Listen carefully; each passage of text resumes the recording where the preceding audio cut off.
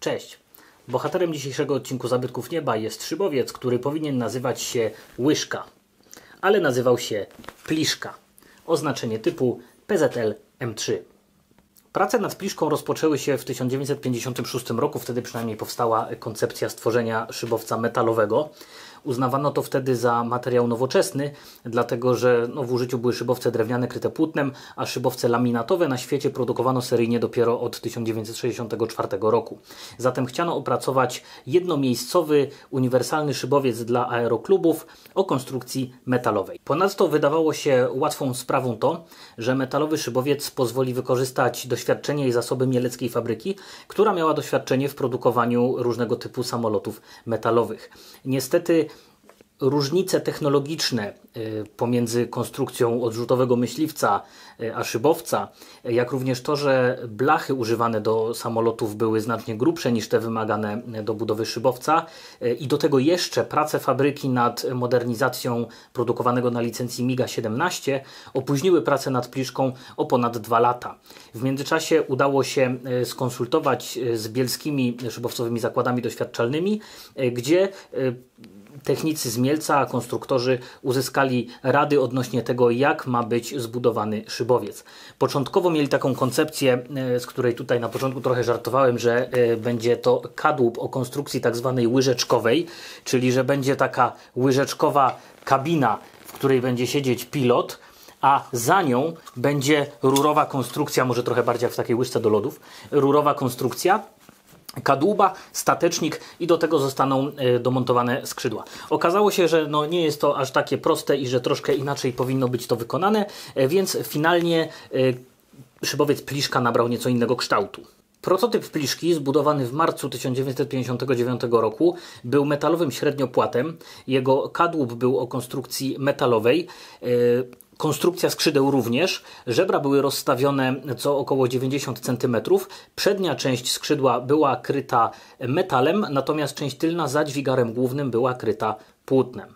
Kadłub był w części kabinowej półskorupowy, natomiast jego belka ogonowa, można powiedzieć, to była taka bezwręgowa rura na stałe połączona ze statecznikiem. Co ważne, okucia skrzydeł były tak skonstruowane, że zapewniały nieprzenoszenie sił zginających z płata na kadłub. Próby w locie wykazały dobre osiągi. Pliszka okazała się lepsza niż popularny szybowiec Mucha 100, a jej doskonałość była większa od zakładanej o prawie 1/5. Pliszka miała doskonałość 25. W kolejnym roku zbudowano drugi prototyp, on nazywał się Pliszka 60. Wprowadzono modyfikacje przede wszystkim dotyczące hamulców. Pierwsza Pliszka miała hamulce zbyt ciężkie w obsłudze i niepotrzebnie skuteczne, w związku z czym zrezygnowano z płyt wysuwających się do góry i do dołu, zamontowano hamulce wyłącznie na górnej części płata. Zmieniono również podwozie, koło było bardziej wysunięte z kadłuba i amortyzowane. Pliszka miała również nieco zmieniony kształt kadłuba w miejscu montowania owiewki pilota, sama owiewka też miała nieco inną formę. Owiewka była otwierana do tyłu, jak w myśliwcu, umieszczona na takim solidnym zawiasie, podobnym jak tylna kabina w blaniku. I przynajmniej patrząc na ten szybowiec, mam wrażenie, że była z tej kabiny bardzo dobra widoczność. Kabina miała standardowy zestaw przyrządów. Jeszcze wtedy stosowano powszechnie chyłomierz podłużny, którego obecnie w szybowcach nie tak łatwo spotkać. Natomiast ciekawa była kolorystyka przyrządów dźwigni, dlatego że wyczep liny miał kolor czerwony, trymer miał kolor żółty, a dźwignia hamulców miała kolor srebrny. Obecnie standardem są inne kolory. Błędem wykonawczym Pliszki 60 było to, że skrzydło miało liczne podłużnice i nity. To wpłynęło na to, że profil nie był odwzorowany na konstrukcji płata idealnie. On był w wielu miejscach nieznacznie pofalowany, a to jest niedoskonałość, która bardzo odbija się na osiągach szybowca. Tutaj też to kółko bardziej wystawało z kadłuba, w związku z czym osiągi Pliszki 60 były gorsze niż tego pierwszego prototypu zbudowanego rok wcześniej. Mimo tego ta Pliszka po zakończeniu testów była użytkowana w aeroklubie mieleckim, natomiast po tym jak zakończyła swoją karierę lotniczą, została zdemontowana i jej skrzydła stanowią obecnie jeden z elementów pomnika lotników w Ustianowej. W Ustianowej jest znane przedwojenne szybowisko i jest tam pomnik poświęcony wychowankom szkoły szybowcowej, którzy później oddawali życie jako lotnicy na frontach II wojny światowej. Nie najlepsze osiągi szły w parze z wytrzymałością, która zachęciła konstruktorów do opracowania trzeciego prototypu nazwanego Pliszka bis, przeznaczonego do akrobacji. Wprowadzono kolejne zmiany, płatowiec był wzmocniony, miał kryte płótnem stery, większy ster kierunku i lotki zawieszone na 3 punktach. Akrobacyjna Pliszka wytrzymywała przeciążenia o 2G większe niż jej poprzednia wersja. Mogła również w nurkowaniu rozpędzić się do prędkości o 120 km wyższej. Jej prędkość nieprzekraczalna to 300 km na godzinę. Po próbach tego egzemplarza zmieniono wyważenie powierzchni sterowych i przeniesiono dajnik ciśnienia tu można powiedzieć maski na statecznik pionowy.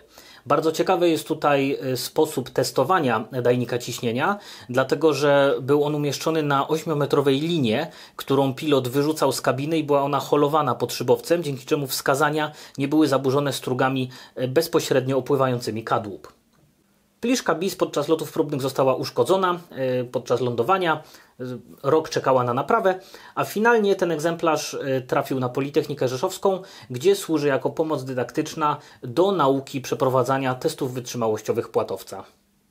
Finalnie osiągi nie zadowoliły potencjalnych odbiorców i Pliszki nie wdrożono do produkcji seryjnej, zatem ten sympatyczny szybowiec powstał jedynie w kilku egzemplarzach, które są tutaj teraz pokazane. Tutaj ta historia prawie się kończy, ale doświadczenia zdobyte podczas konstruowania metalowego szybowca mieleckim inżynierom jeszcze się przydały. Później Aeroklub PRL-u chciał zamówić jeden szybowiec i to o konstrukcji metalowej, który miałby służyć do całego procesu szkolenia pilotów, od szkolenia podstawowego do akrobacji, lotów falowych, przelotów, lotów wysokościowych, wszystkiego co się da. I na konkurs dotyczący tego typu szybowca mielecki zakład zaproponował szybowiec, który miał się nazywać PZL M-3 Pliszka.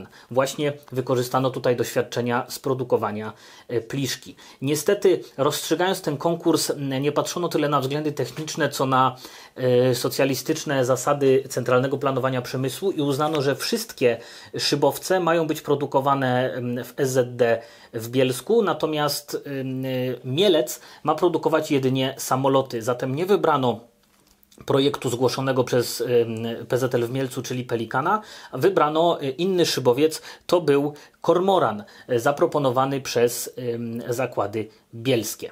No i efekt tego był taki, że szybowiec Pelikan nie powstał w ogóle. Zakłady w Bielsku zmodernizowano, nadając im technologię do wytwarzania szybowców metalowych tylko po to, żeby wyprodukować nie do końca udanego kormorana w 2 egzemplarzach. Szkolono dalej na drewnianych bocianach, na których szkoli się do tej pory, a w międzyczasie w szybownictwie nastała znana do dzisiaj era szybowców laminatowych.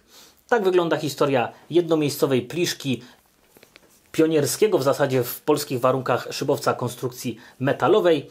Dziękuję za obejrzenie tego odcinka i do zobaczenia w kolejnych. Cześć!